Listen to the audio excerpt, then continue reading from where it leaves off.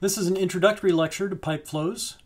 It'll be a very short one. If you take a look at the screen here, you can see some facility. I'm going to guess it's a chemical plant. Maybe it's a gas or oil facility. But the real point here is there are just a lot of pipes in this facility. Pipe flows have tremendous practical application. Just about any facility that manufactures anything is going to have pipes in it.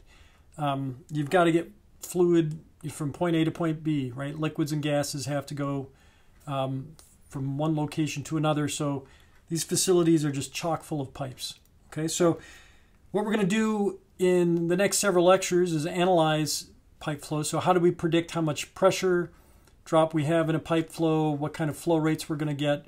What kind of requirements do we need from a pump to move fluid at a certain flow rate through a pipe system? So we're going to focus on that. Before we do that, let me just give you a few just general ideas about pipes. We're going to focus specifically on fully developed pipe flow. So what I mean by that is imagine we have an incoming flow that's uniform and it starts to enter into a pipe given by these walls here. We know from our previous lectures that we'll get the formation of a boundary layer that forms on the pipe walls, right? So the gray regions here are the boundary layer. The region in the middle is the inviscid core region, where the velocity remains essentially uniform. The speed actually increases as we go downstream here, just so that we have to have that speed increased in order to conserve mass. Since the flow is slowed down in the boundary layers, it has to speed up in the middle to keep the mass flow rate the same. So anyway, as we move downstream, the boundary layer grows, and we know that. There's actually a pressure gradient as we move downstream because we're getting a change in momentum of the fluid, right? It's slower at the edges, faster in the middle. We're getting some momentum changes, so there's actually a pressure gradient that's occurring here. Eventually, these boundary layers merge, and the point where they merge is the point where we start to get fully developed flow. So as we go downstream from this region where they've merged and then continue downstream, the velocity profile will no longer really change. That's the fully developed flow region. We're familiar with that term from Navier-Stokes equation solutions. So you can see here that you have some average profile, but once the boundary layers have merged, then the whole flow field is viscous, and the velocity at the center line is larger than the average because it's had to increase in that inviscid core. So we can't use Bernoulli's equation as you've been dealing with it once we have this fully developed flow because it's all viscous. And we know that Bernoulli's equation is only valid for inviscid flows. So we could use Bernoulli's equation from the inlet here all throughout the inviscid core, but once the boundary layers merge, then we can't use it anymore. This region where we're getting this kind of developing flow is called an entrance region.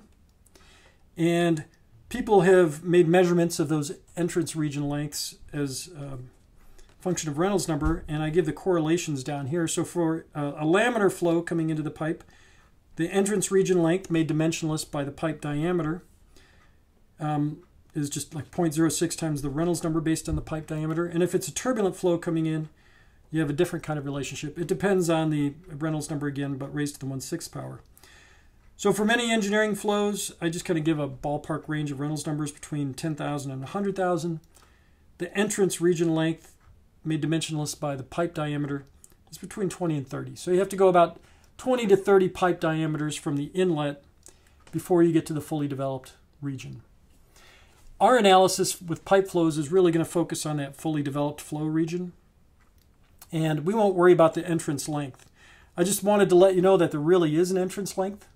It takes time for the flow to develop from that entrance region. You have the same sort of thing. If flow goes through a valve or around an elbow or something like that in a pipe flow, the flow gets perturbed a little bit, and it takes a little while for it to get back to a fully developed state. In our analyses, we're going to ignore that. In a real system, if you were really trying to get detailed pipe flow analyses and the pipes weren't terribly long, you'd have to factor in those entrance regions into account. If you're dealing with really long pipes, so the entrance region is only a small fraction of the overall pipe length, then you can ignore it.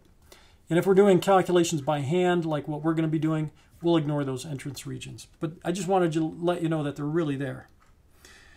The only other thing I want to say in this lecture is this little bit of trivia here.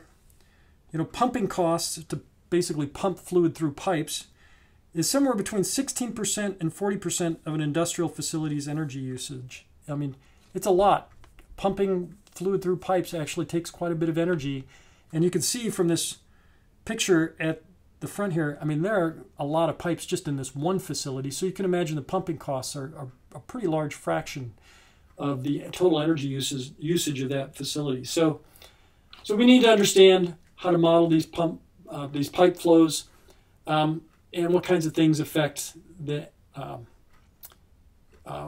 the requirements that we need from pumps in order to get the fluid to move through the pipes effectively. So that's what we're going to do over the next few lectures.